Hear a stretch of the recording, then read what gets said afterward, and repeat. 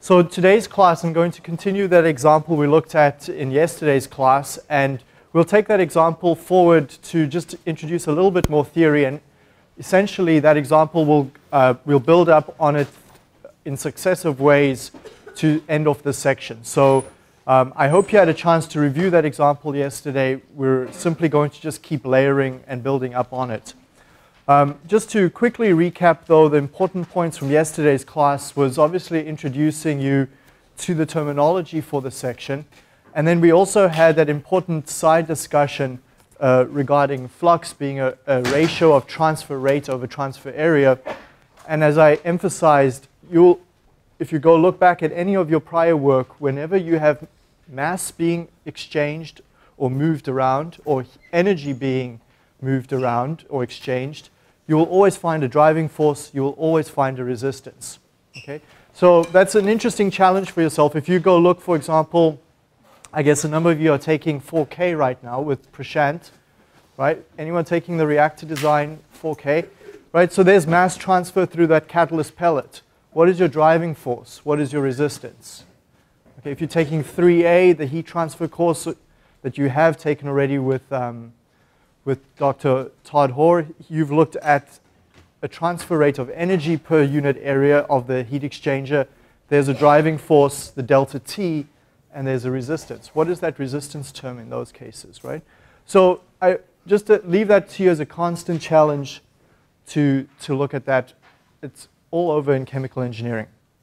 Now, just some points that I want to emphasize that we're going to use in today's class. We have two resistances of interest. RC, the first one over here, I'll just put it up on the board, is equal to CS times V times alpha over area that we're filtering through. So that's my resistance due to the cake. V is my total volume of filtrate. And as we said in yesterday's class, that resistance due to the cake, let's maybe just have a quick visual picture in our mind. We've got this cross-sectional area that we're filtering through. We're building up this cake. And capital V refers to my total filtrate volume. Okay, so that's the volume of liquid that you collect beyond the barrier over there. So initially, just as you start this filtration, V is 0, you've collected no volume, you've got no cake resistance. There is no cake, in fact, when you've got 0 volume of V, so you can't have any resistance due to the cake. So just as you start up that filtration, you have no cake resistance. As that cake starts to build up there on the medium, you get a resistance RC growing and growing increasingly over time, but the resistance Rm due to the medium is always the same value. It doesn't vary over time. And what we find very often, and we'll use this today extensively, is that Rm becomes so much smaller than Rc. The medium, in fact, isn't doing any filtering for us anymore. The medium is simply there to provide the structure that holds the cake in place, but has no real resistance as compared to the cake itself. And so that leads to some desirable simplification. And then we combined those two in yesterday's class, and we ended up being able to start to use this equation, this very general equation up here. If we integrate it under some assumptions, and we made the assumption yesterday, particularly that the numerator is constant, the delta P, so constant pressure filtration, we can get some easy simplification. We ended up with this equation over here. So I'll just quickly write it up. We're going to use this one again. T is equal to BV plus Kp times V squared over 2. Now, B is a term that refers primarily to the medium's resistance. So notice the terms in B are the viscosity of the fluid, the pressure drop, the area. Okay. Remember, the delta P is fixed. And Rm is also fixed. So B is a constant. It doesn't change over time. And the key constant that B really helps give us an interpretation of B is that Rm value. It's essentially telling us B describe something about the medium. Okay, the terms in that coefficient for B are related to the medium's resistance as well as to the configuration of our system. How much area we have, how much delta P we're providing, and the viscosity of the fluid. Okay, but essentially it's telling us the medium's resistance in a modified way. Kp, on the other hand, is a term that depends primarily, notice there in the numerator, mu Cs alpha. Okay, so apart from mu, we've got Cs, we've got alpha, we've got A.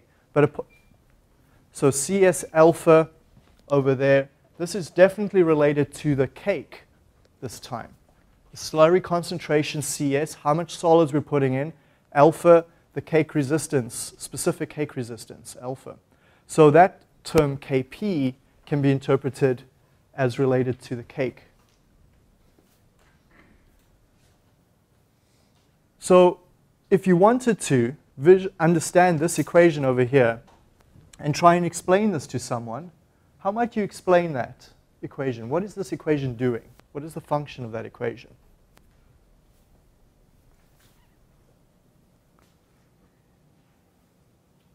Maybe let me ask it to you this way. You've designed a filter unit with this equation and you're reviewing this work with a co-engineer in your company, and they see this equation appear all over in your spreadsheets and your calculations. They're not familiar with it. What do you describe that equation as purpose? Discuss it with yourselves, and then I'd like one or two groups to give their perspective on it.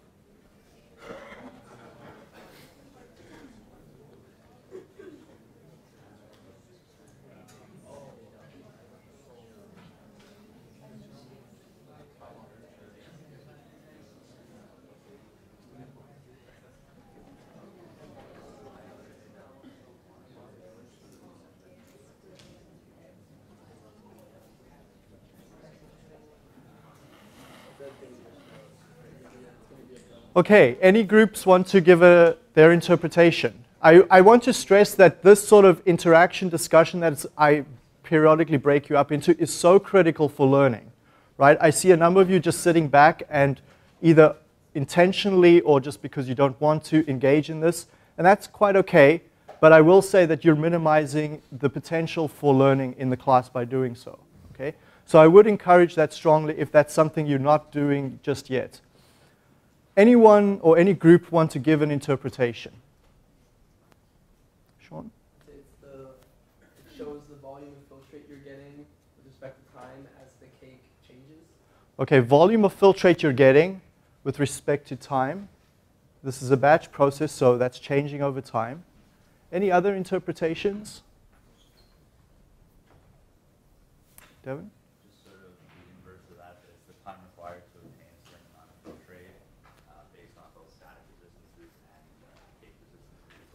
Okay, the time required to get a certain amount of filtrate V,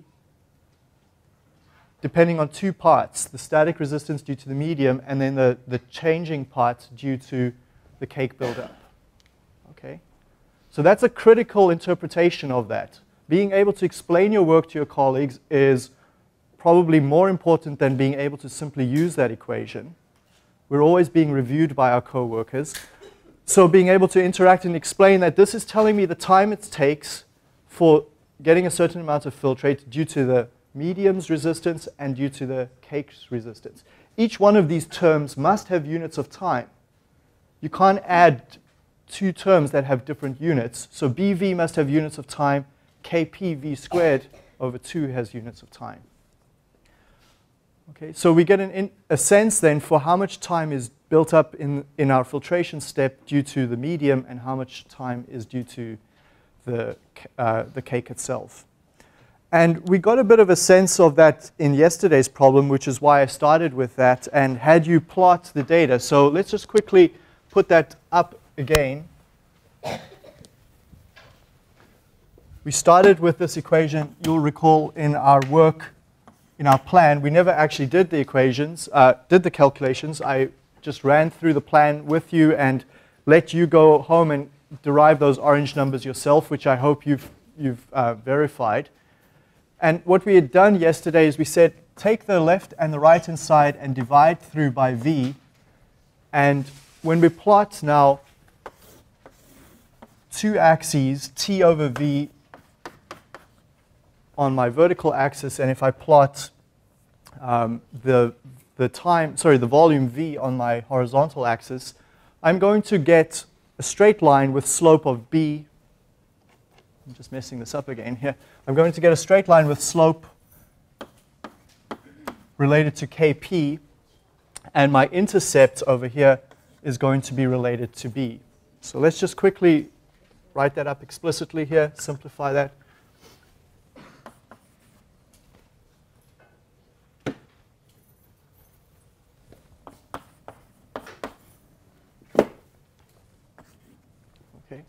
So my intercept is B, my slope is Kp over 2. I do want to point out that, and you'll see it here in the data, notice that those first two numbers, 37 and 38, in the last column over there. So it looks something like this. It almost looks as if the data does this and then goes up. And that's normal. Okay? The first few seconds of a filtration, there's no real amount of cake built up. And we often notice this sort of flat line, which indicates that we've actually got constant volume filtration coming through, and then we get a kick up to a straight line. We typically ignore that part, so we don't fit our model to have that sort of bend in it. We fit our model to simply project out to that point. Okay, but that very short initial period is just the cake building up and getting that resistance going. So that's very, very typical in filtration experiments to see that sort of horizontal line. So as you did for yourself, you should have proven that Kp is equal to, let's just get that up again for you so you can, is it from yesterday? So Kp is equal to 21.4 seconds per liter squared, and the intercept B was equal to 27 seconds per liter.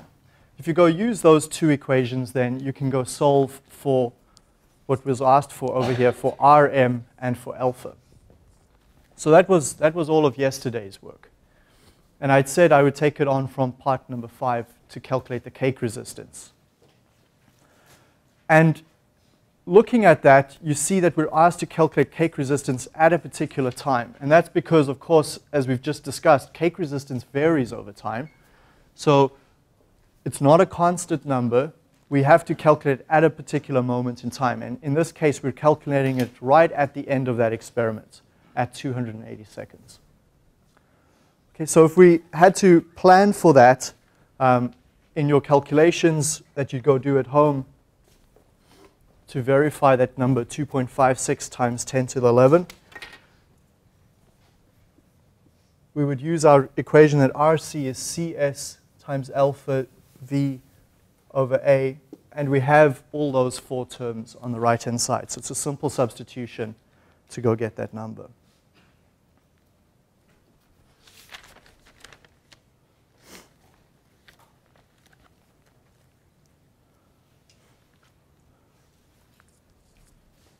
Okay, so with this simple data set, we can get Rm, alpha, and Rc.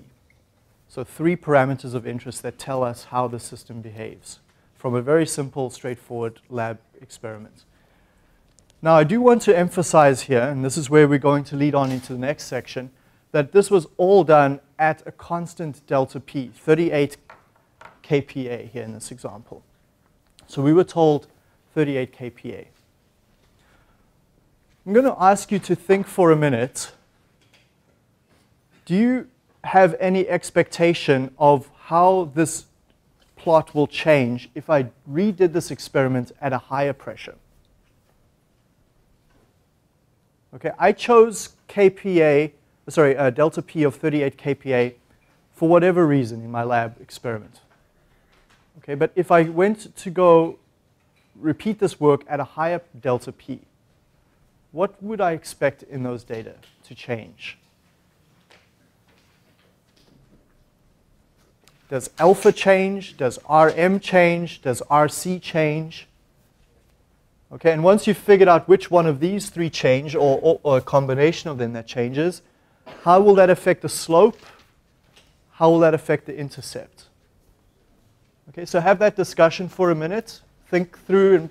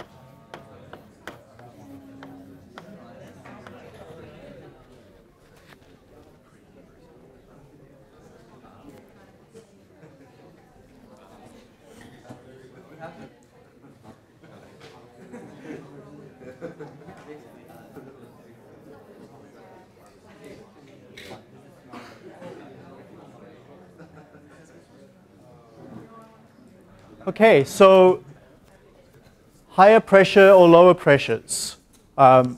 Let's just work with higher pressure, a higher delta P will, what happens to the intercept?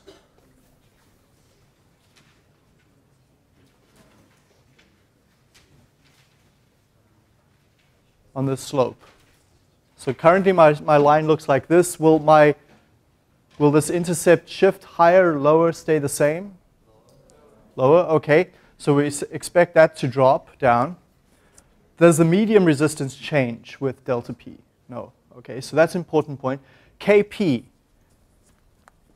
Do we expect Cs, alpha, V, or A to change?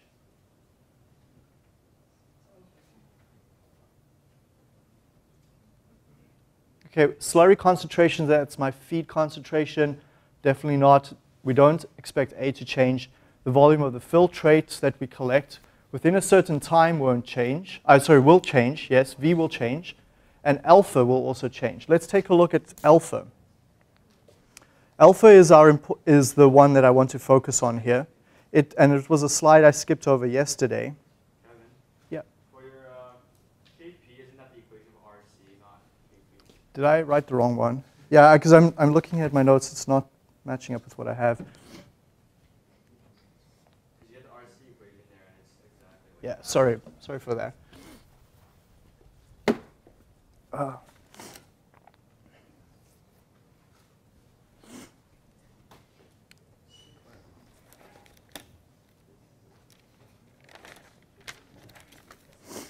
Just I'm overlapping my notes from yesterday and today, and so I'm a bit messed up here. Here we go.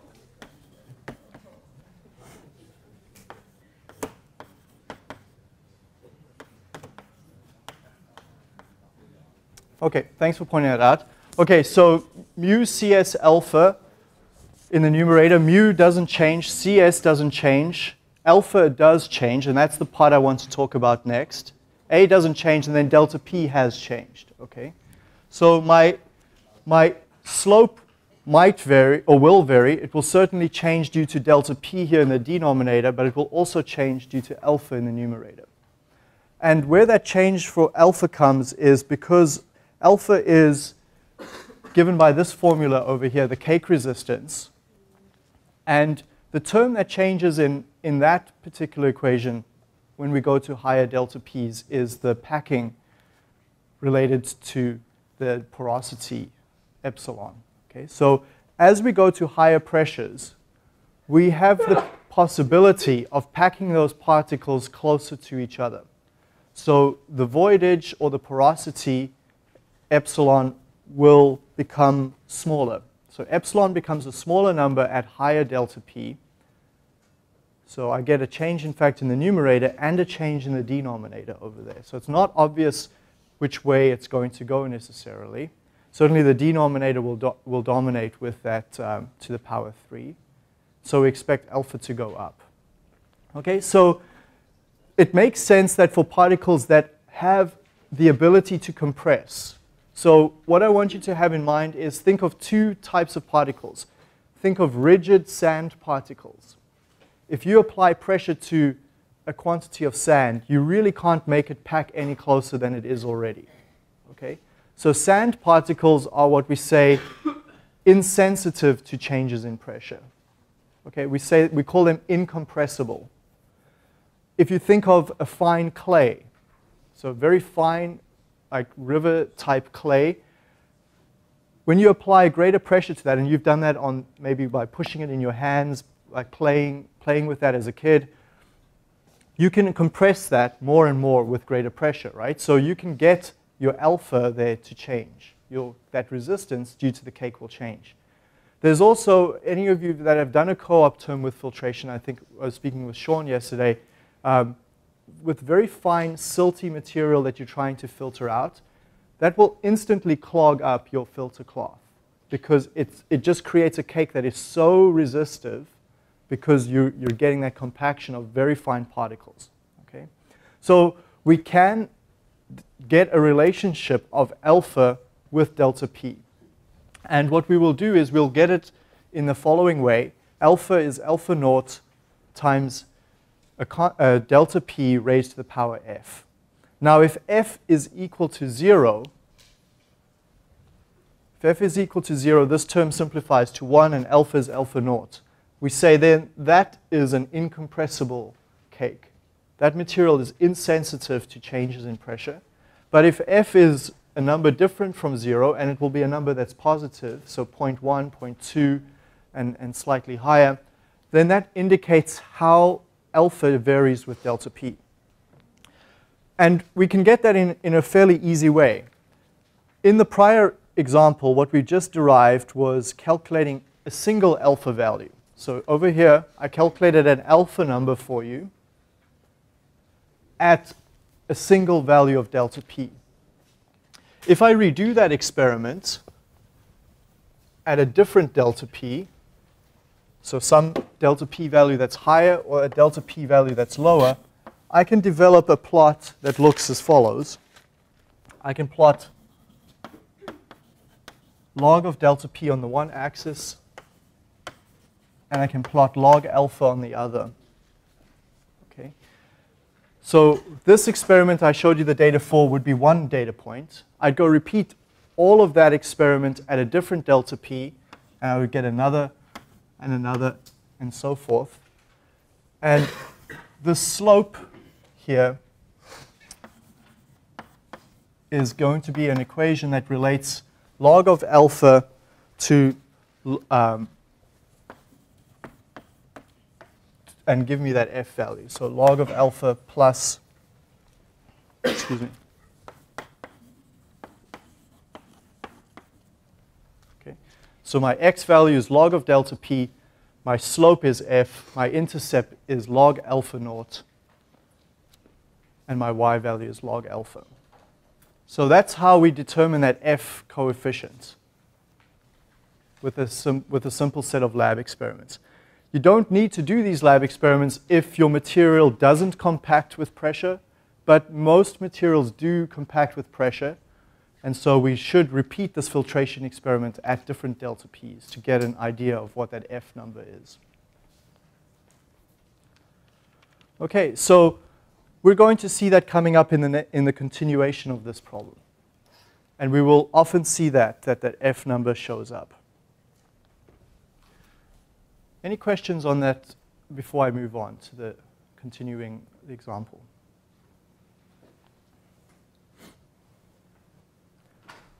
Okay, so let's see then, if we go over to this slide, I'm just giving you a visual picture of what the system looks like, and then we'll take it on from there. So it's a plate and frame press now we're going to work with.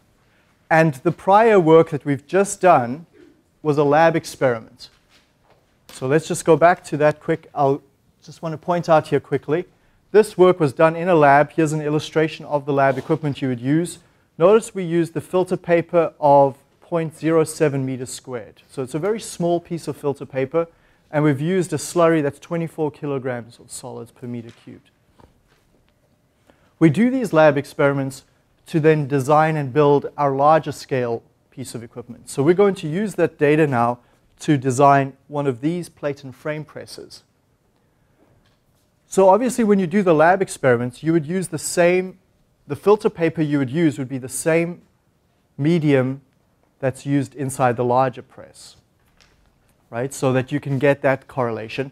But what's different obviously between the lab scale unit and this unit is the much greater surface area.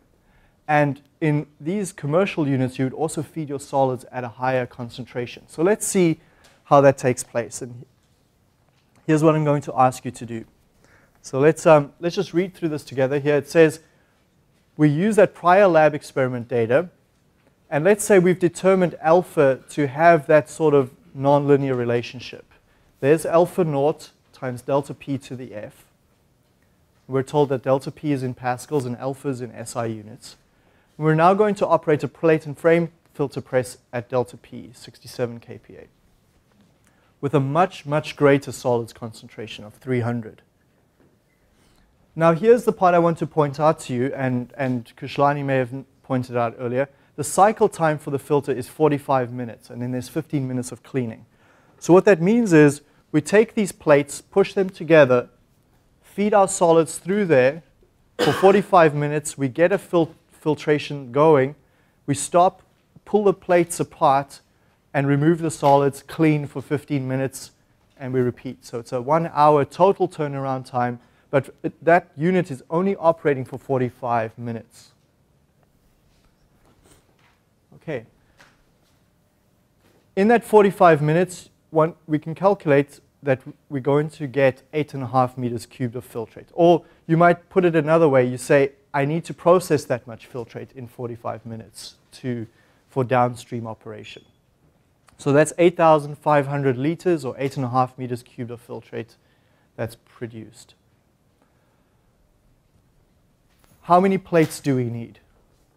Okay, so you've done your lab experiment with the same material on a smaller scale.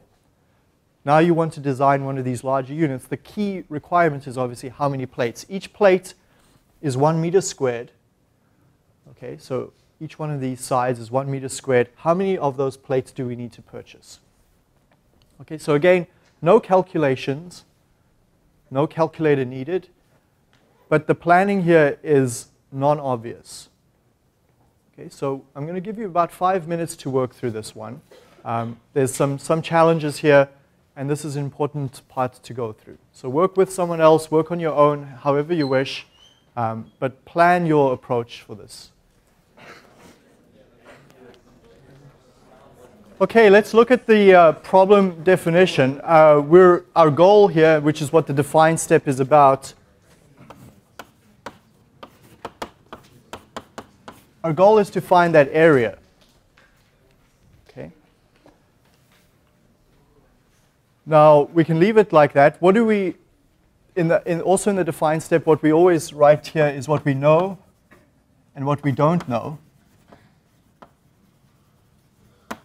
Okay, and we're given pretty much everything there numerically for us. There might be a few unknowns that we come across as we explore. So don't ever feel that these three steps are linear.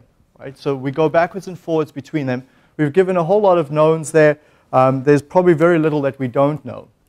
What I do want to talk about is the explore step. Firstly, in the explore step, ask yourself, is this a batch process or a continuous process?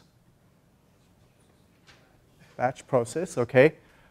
We've got a 45-minute operation period, 15 cleaning, and then we repeat. So it's very much a batch cycle. The other thing to ask is if pressure is constant. Delta P is constant.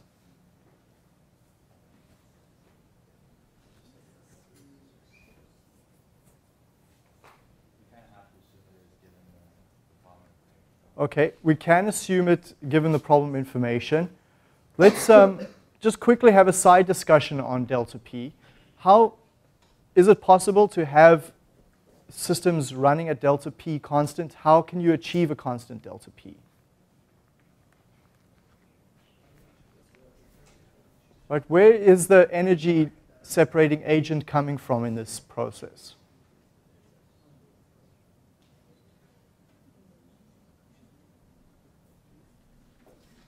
Where is the delta P difference coming from in a filtration step? If we looked at this unit, right, what is forcing the material through those plates? Okay, so it's whatever the pressure difference is across the face of the plate. So it might be that we're drawing a vacuum on the downstream side, or we're applying a positive pressure on the upstream side. Okay? Can we set that up to get a constant pressure difference? Yeah? Very easy. Simple feedback control loop will do that quite effectively for you. Okay? So you have instruments downstream, upstream, measure the pressures, calculate the delta P, and a quick PI loop can set up a constant delta P for you. Okay, so the constant delta P is a fair assumption. It's easy to achieve in practice. So we can go ahead with that delta P of 67,000 pascals. So that was the explore step. It's batch. And delta P is constant. Okay, or if it wasn't stated explicitly, making that assumption is a fair assumption. And because of that, we actually get, falling out from that our equation that applies then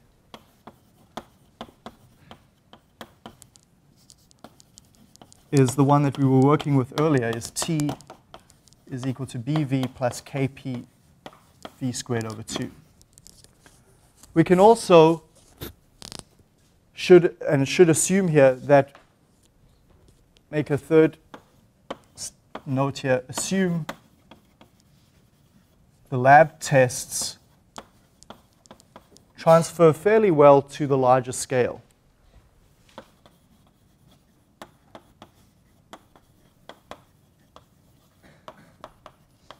Okay, so what engineers will often do in this instance, if you're not comfortable going from a small laboratory scale to a large industrial scale unit, is we'll go to an intermediate pilot plant scale and just vary to an intermediate sized unit.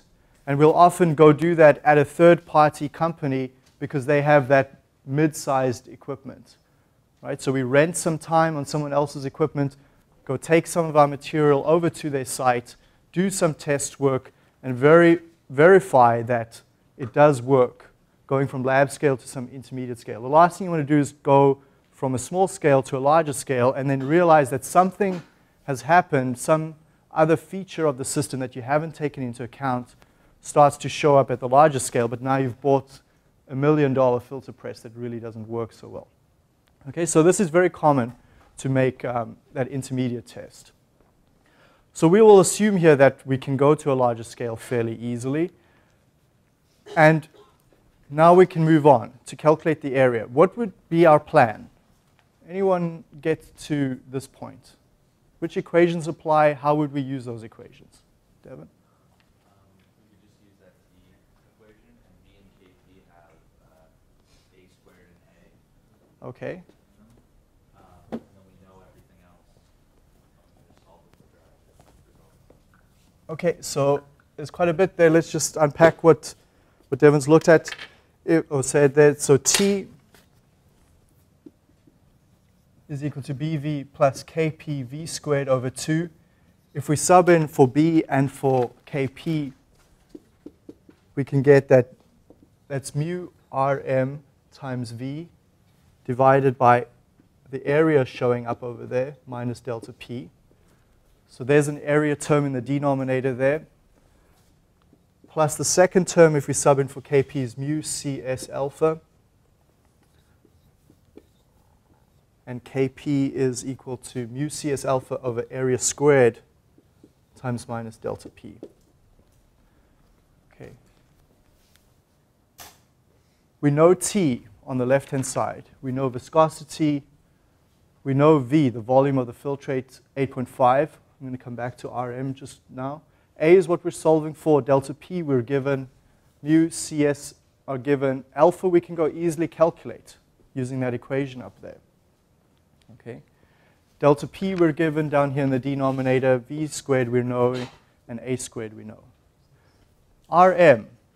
Just a quick discussion on Rm. Can we get a value for Rm?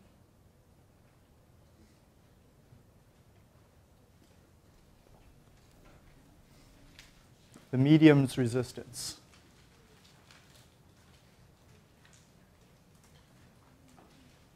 We're going to assume that from the prior lab experiments that we tried last class, it's the same. Okay, so again here, assume that our lab tests transfer to the larger scale. Explicitly, that means Rm from the lab equals Rm from the filter press. Okay. I do have a question about that. Yeah. Obviously, like the picture we were shown there, it's a different membrane. Yeah. How similar, like, I guess you try to get them as similar as physically possible. Yeah. To have like the same thickness and thrust and everything.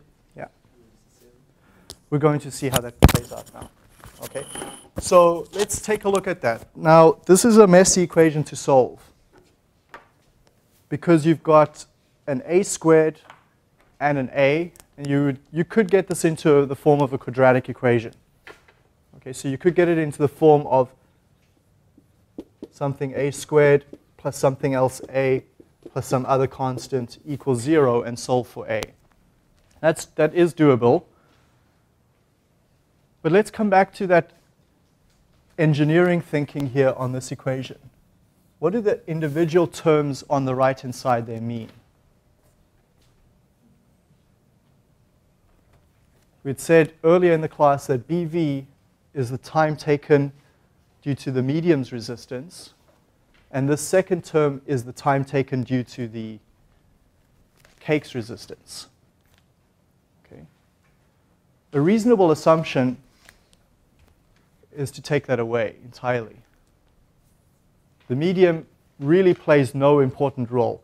Over a 45-minute period, you're quickly going to set up a cake on that membrane surface, and then the membrane really is immaterial. It is only the cake that's going to affect how much time is required to achieve that 8.5. Okay, so that's a very, very reasonable assumption.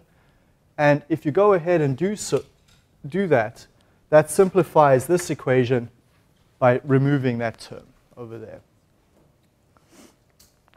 Okay, so solve then symbolically. It looks like A is equal to V squared over 2 times T times mu Cs alpha over minus delta P, and you get 80.8 meters squared.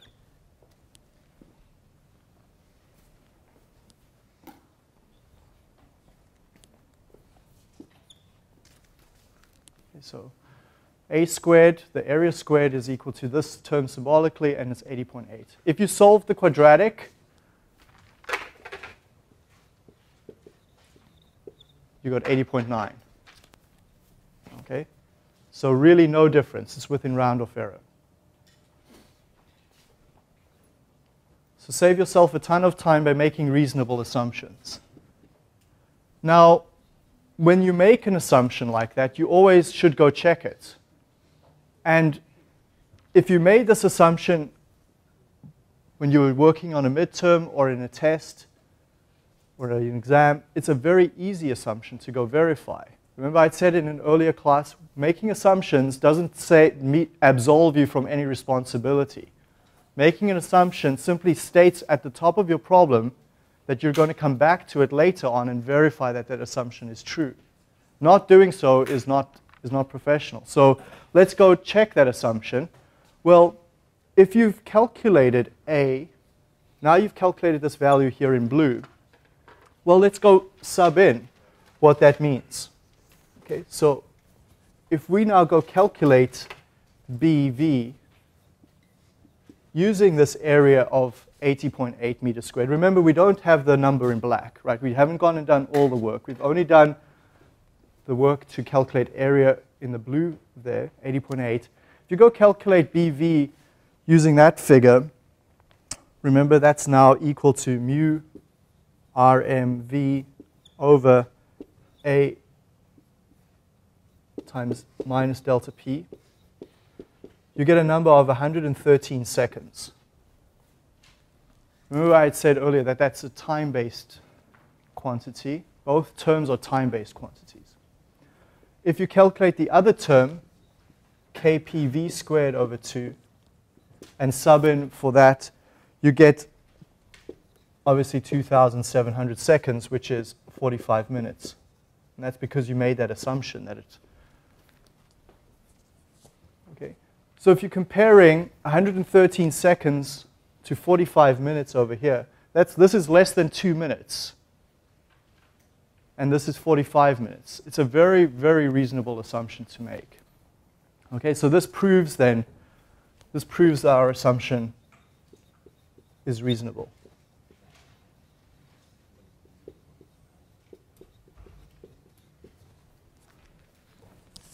Because that term BV is so much smaller.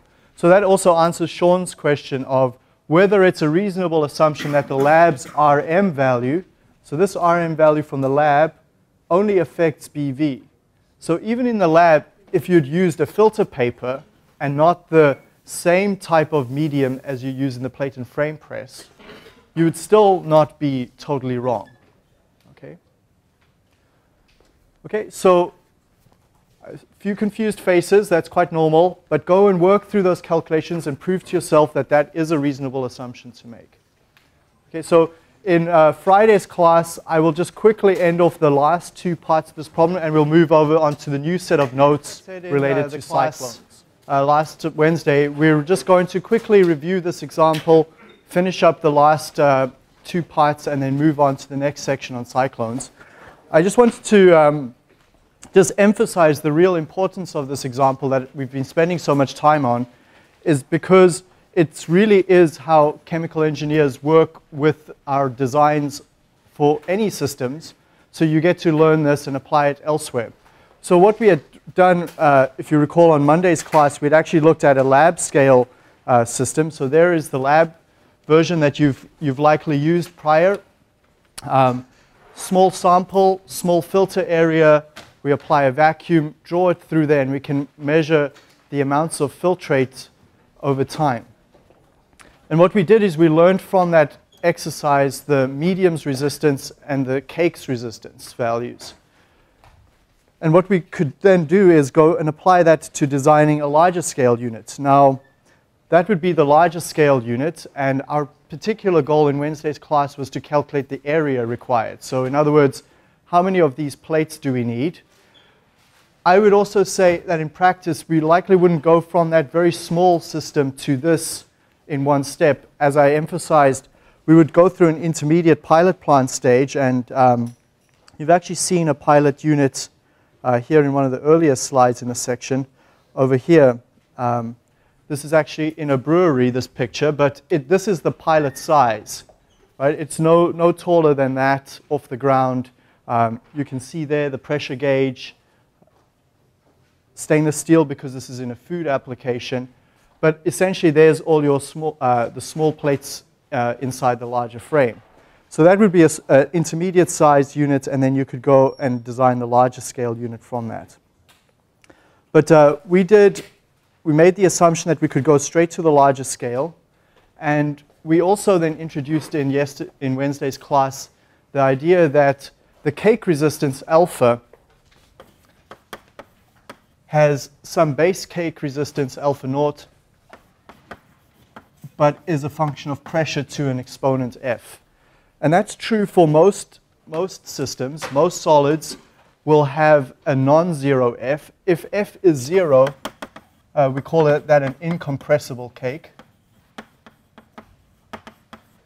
So then in that case, alpha is just alpha naught. But most solids have some sort of compressibility factor f. And we showed in the class on Wednesday that by repeating that lab experiment several times at different delta p's, you could determine that exponent f. Okay, so that's what we've done here now in this larger scale problem. And all of last class was spent on calculating that area. Now I want you to consider that we've built this unit. We've got the unit installed.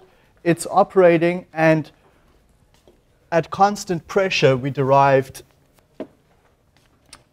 that the time taken to filter a given volume V is given by BV plus KPV squared over 2. So that was our standard design equation from the prior class. And just to quickly expand those terms, T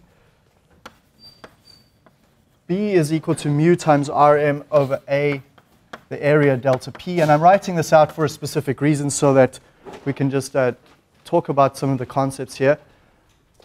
The second term, Kp there, is equal to mu Cs alpha, alpha being my cake resistance, A squared here now in the denominator, and also a delta P. So both terms have an A times delta P in the denominator. Here there's an additional A term, A squared, and then V squared over 2. Okay, so that's our standard equation for constant pressure filtration. And again, part of the important discussion in the prior class is that this first term, particularly because of Rm, but this entire term over here, whoops, I just realized I forgot a V here. This entire term is related to the medium's resistance.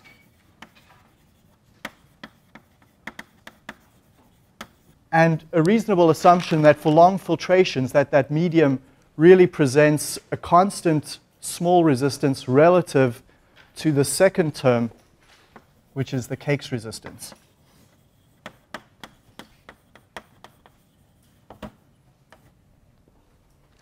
Okay, so that's the knowledge of understanding you must have right now.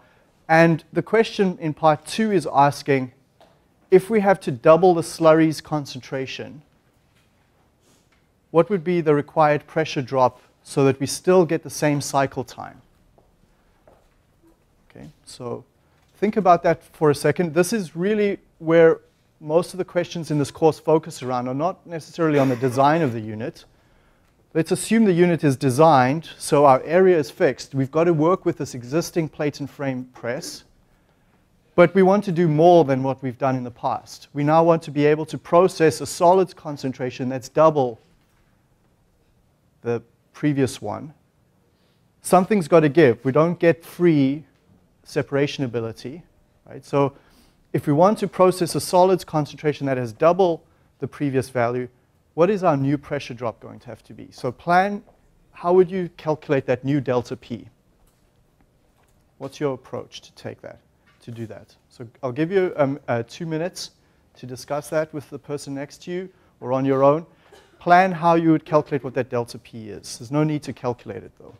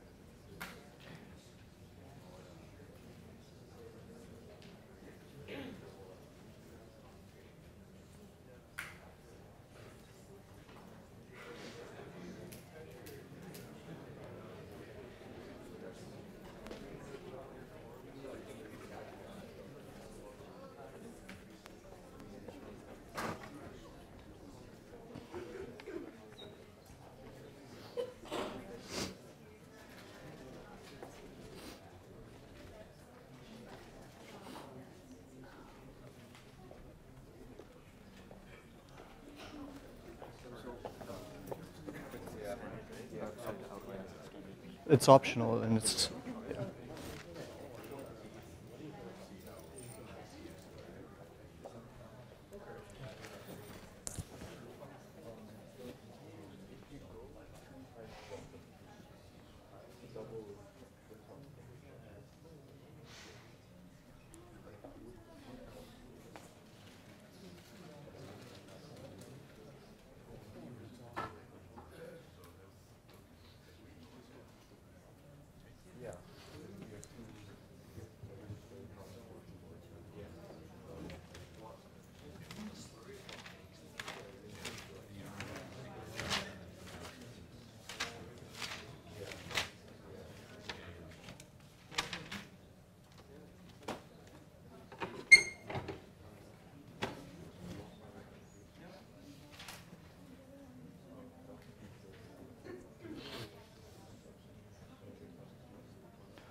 Firstly, is the pressure drop going to have to be greater or smaller or the same?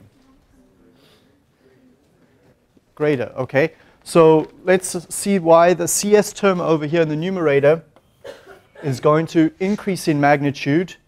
We want this T over here on the left to remain the same number. So we're going to adjust delta P. Is anything going to be affected here in the first term? Probably not. If we increase the pressure, the viscosity stays the same. Medium's resistance is unaffected. Delta P over there, of course, will change, and V. But as we said in yesterday's class, this term can likely be assumed all pretty negligible, right?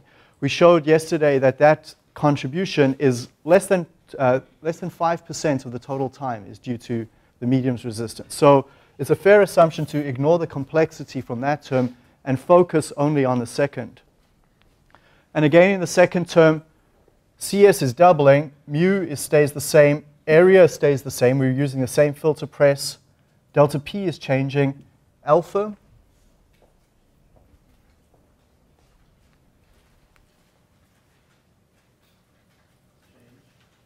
changes. Okay? So it's not as straightforward as it appears initially. Alpha does change, and so we must account for that.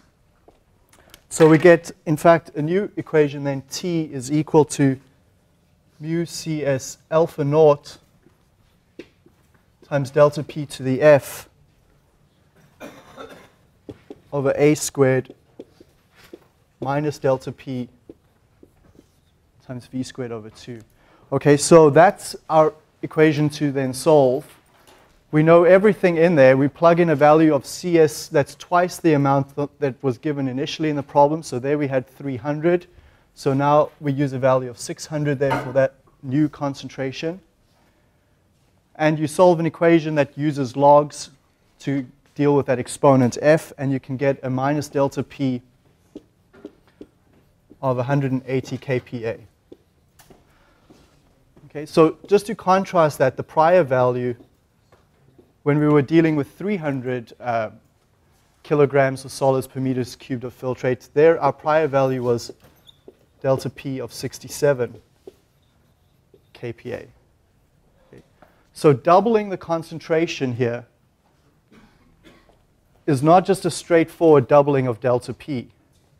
So we don't go from, say, 67 to about 130. We actually need a much, much greater delta P. Okay. So again, you don't ever in engineering systems get something for nothing. If we want that increased processing ability on the solids concentration, doubling that more than doubles our ESA. Okay, this is why delta P is so important. This is what's actually costing us money on an hour-by-hour basis to operate that unit, is to be able to supply that delta P. Okay, and in fact, what you can do is generate a plot that shows that. So here I've kept my area fixed, I've kept my time fixed, and I'm showing you that for various slurry concentrations, 100, 200, 300, up to 800, you see that sort of climb there in the curve. It's not a linear curve, there's definitely an exponential shape to it. Okay, so we're seeing that increased cost. And you can use this very quickly to decide on where you want to operate that unit for costing. There's another interesting aspect that one can look at in this problem. I didn't really touch on it there in the questions, but let's take a look back at this equation. So I'm going to just erase the medium's resistance term to make it a bit more clear here.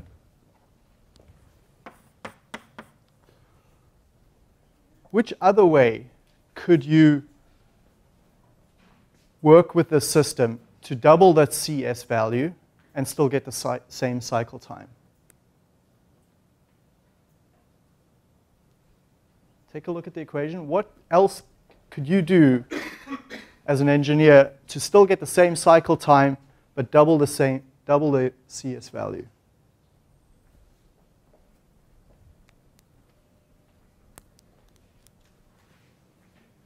Suggestions? Sean? Adjust the area. Adjust the area. Okay. So we can absolutely adjust the area. And what you'll notice there is that this square really works in your favor this time. Okay.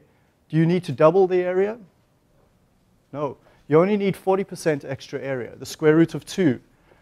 So if you're doubling CS, you only need the square root of 2 multiplier of the area. So 40% extra space. And in a plate and frame filter press, that's one of the key advantages, is those frames space open.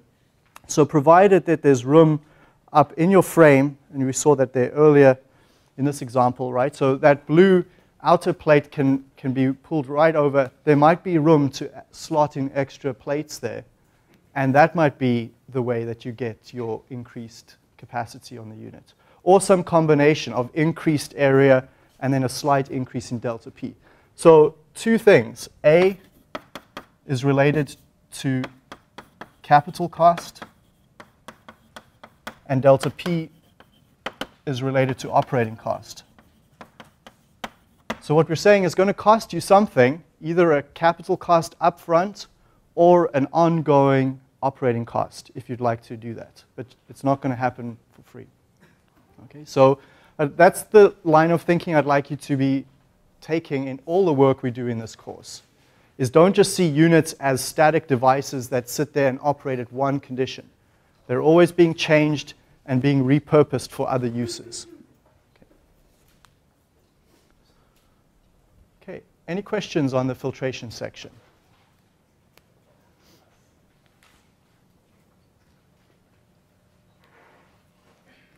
Okay, so let's take our attention and then move on to the next topic.